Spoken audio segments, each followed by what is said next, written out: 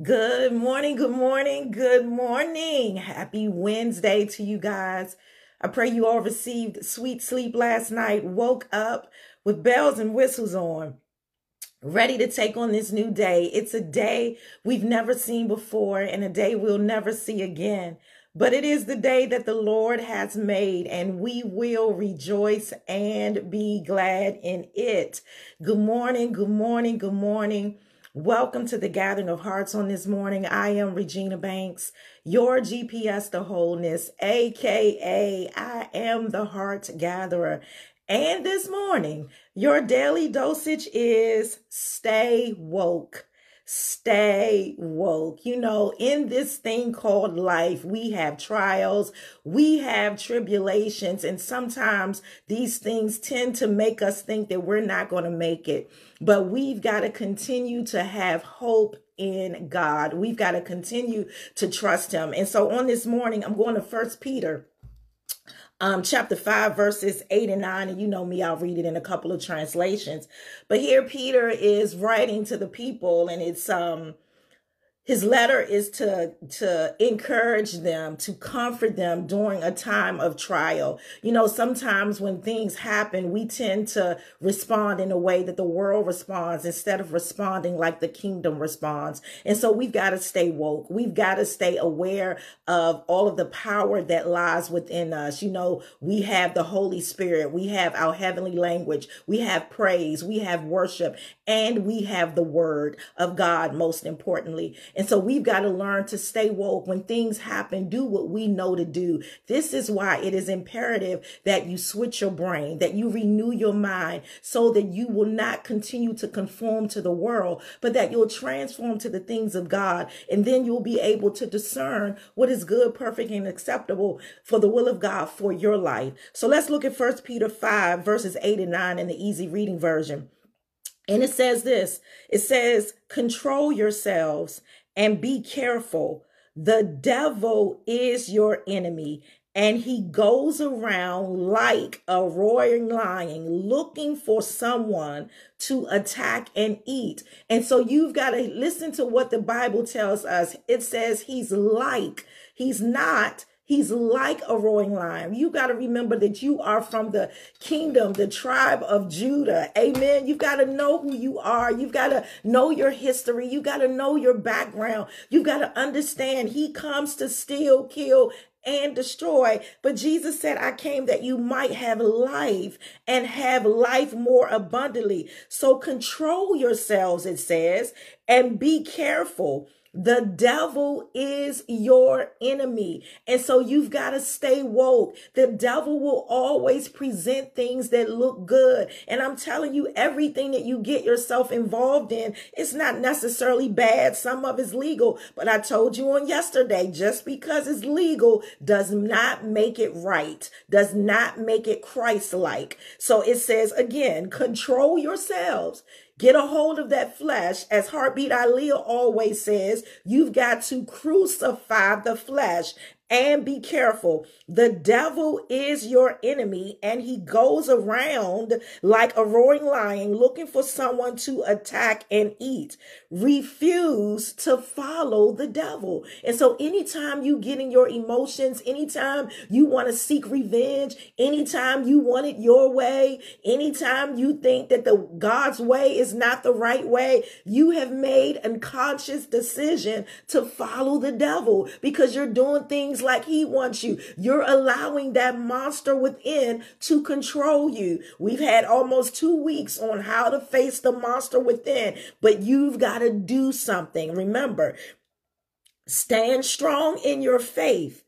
You know that your brothers and sisters all over the world are having the same sufferings that you have. In other words, Peter is saying this, don't trip about it. You're not the only one that's going through something. The enemy comes like a roaring lion. He wants to destroy the kingdom of God. And so it's not just you, it's believers all over the world that are being tested, that are being tried. Why? Because the enemy knows his time is winding down. He knows that. And so he's doing all that he can to try to get us off course. But you've got to know who you are. And although the Bible tells us in Daniel that the enemy comes to wear the saints out, you know the word. And so you know that he's coming. And so you've got to be prepared. Just like every night you lock your doors, you set your alarm to make sure that a thief cannot get in. Well, you've got to do the same thing with the enemy in the spirit realm. You've got to lock up your heart with the word of God. You've got to get control of your emotions. You've got to stay woke because you know that he's coming. That is his job. And you've got to make him feel like, listen, you came for me and I didn't sin for you. You're going to pay. And so you've got to learn how to praise God regardless. You've got to learn how to worship. You've got to speak in your heavenly language. You've got to be a friend with the Holy Spirit. You've got to utilize the Holy Spirit that the Lord Jesus Christ gave. He said, I'm going away. He says, but I'm going to leave you somebody. You're not going to be in this thing by yourself. You've got to stop thinking that you are self-sufficient in this thing. And you've got to understand who you are. And you've got to understand who God is, who Jesus is, and who the Holy Spirit is, the Trinity, the Godhead. You've got to understand the power in it, the power in your salvation. The Message version says it like this. It says, keep a cool head. Stay alert. The devil is poised to pounce and would like nothing better than to catch you napping. You've got to stay woke. You've got to stay on God. You've got to be alert. You stay alert when you spend time with God. Where is God? He's always in his word. He says, when you seek me, you will find me. And so you've got to get in the word. This is how you find out what's going to happen. Remember, God told us, he said, listen, I know the plans that I have for you. The plans that I have for you are to give you hope and a future. It's not to cause you any harm. Well, when you get in the presence of God, remember, your salvation gives you the ability to have access to the power of God and to the presence of God and to the plan of God. And so when I begin to spend time in the word, nothing catches me by surprise. When you spend time with God, the Holy Spirit is always talking. That's how you will say, I knew something was going to happen. I knew something was coming. When I spend time with God and allow the Holy Spirit to teach me, I'm never caught off guard. I might not like it, but I'm never caught off guard, and I know how to handle it. When I spend time in the word, my results are the word. I respond like the word. I don't respond in my emotions. I don't respond in my flesh, but I respond in the spirit. And this is where we've got to get back into the pericope of scripture. It says, keep your guard up. You're not the only ones plunged into the hard times. It's the same with Christians all over the world. So keep a firm grip on your faith. See, you've got to work the faith. Remember, we have all been given a measure of faith. The question is, where is yours? Are you working your faith? Are you mixing the situations? Are you mixing the word with faith? Remember over in Hebrews 4, it says the word went forth, but they all did not receive the same thing. Why? Because they did not all mix it with faith. And because they did not mix it with faith, they were not, able to rest in the promises of God. When I'm able to mix the word of God that I hear, remember it says faith comes by hearing and hearing the word of God. And so when I hear the word of God and I begin to mix it with faith, this is how I'm able to rest in the promises of God, because I'm alert. I know what the word says and I believe what the word says because I'm exercising my faith. Listen, you know my definition of faith. I see past my now. I'm not stuck on what's happening in the world right now. I'm not stuck on my present situation. I'm not stuck in my present circumstance, but I'm releasing my faith and I've gotten out of what's happening right now in the present. I'm all the way in the future because I see past what's going on right now. I know that I have a promise. I know that God said that he would never leave me or forsake me. And I know that God is love, and that when God comes on the scene, love never leaves me in the same situation that it found me. And so now I begin to work this faith. He says, so keep a firm grip on the faith. The sufferings won't last forever. Only one night though. Listen, you've got to know that joy comes in the morning. The morning is whenever you wake up and decide, make an intentional, conscious decision that I'm not going to live right here, but I'm going to live where faith is. I'm going where my faith is. I'm going where God is. I'm going where the promise is. It says it won't be long. Hallelujah. This sounds like Amos to me. It won't be long before this generous God who has great plans for us in Christ. So I've got to get in Christ. Remember, Ephesians 1 reminds us that when God looks at us, he sees us wrapped in Jesus. And so it says God who has great plans for us in Christ. So I'm wrapped in Jesus Christ. Eternal and glorious plans they are.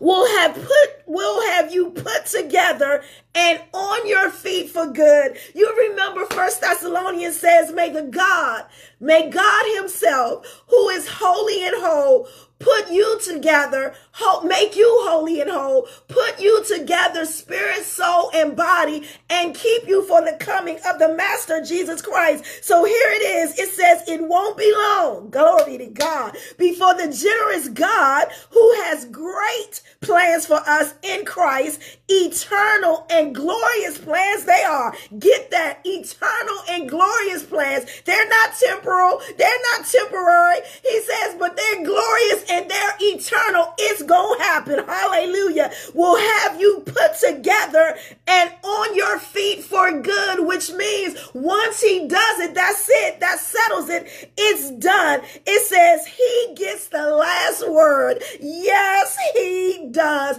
And so you've got to stay woke. You've got to stay alert. You've got to stay in the word of God. You've got to use your weapons of warfare. You've got to pray. You've got to praise. You've got to worship. You've got to speak in your heavenly language, and you've got to stay in faith. No compromising your salvation. We're not conforming to the world. We don't do that in Heartbeat Nation, but we transform our thinking. We renew our minds. We make sure that renewing our minds, that this is a lifestyle, that I'm always staying woke. I'm always staying alert because I'm spending time in the word of God, and I'm allowing the Holy Spirit to grow me up in all things, to mature me. So I'm no longer seeking revenge. I no longer want to be petty, but I want to be good like the Lord Jesus. I want to be awesome. I want my life to glorify him, exemplify him. I want people that when I open up my mouth, they hear Jesus.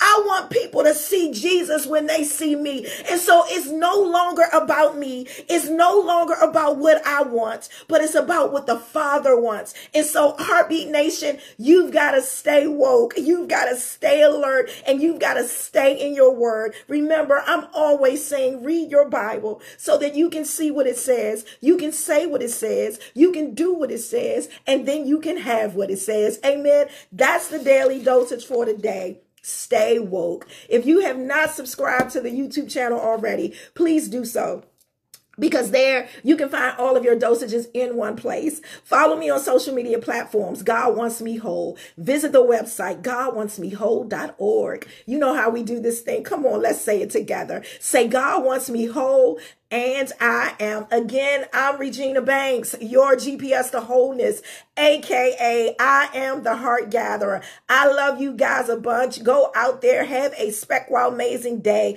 Look out for falling blessings, because they are falling all around you. And I'll see you guys back on this platform on Monday. Have a safe 4th of July. Again, happy birthday, Heartbeat Melodia. I hope you have a great time on tomorrow. tomorrow celebrating your birthday. Heartbeat Nation, if you can, we're doing Walking in Wholeness Wednesday on tonight at 7. Need the Zoom credentials? Email us at info@godwantsmewhole.org. We'll get that right back to you. And shout out to all the heartbeats who hung out with me last night at Arena Stage. If you have not gone yet to see Migrations, the Jacob Lawrence story by Step Africa, you want to check that out. They'll be there until July 14th, I believe. But you want to check that out. Again, make it Spec Wow Amazing. I love you guys a bunch. And again, I'll see you right back here on Monday with a fresh dosage from God.